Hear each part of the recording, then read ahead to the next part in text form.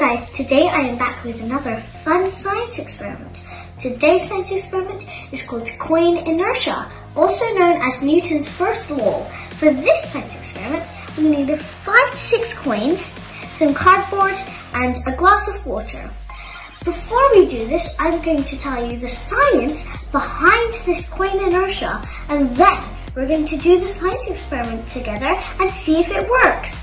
Okay, so Newton's first law of motion, which is the object of motion that will stay in motion, and objects that rest will stay at rest unless acted on by an outside force. In our case, the cardboard and coin are at rest. The flick is the force that sends the cardboard into motion, but this force does not apply on the coin. Instead, gravity drops them straight down into the cup below. Let's see if it works, guys. Make sure, aim for the edge. See, guys? So when I flick the cardboard, the coins drop down because of the gravity. So I hope you enjoyed it. Thanks and bye!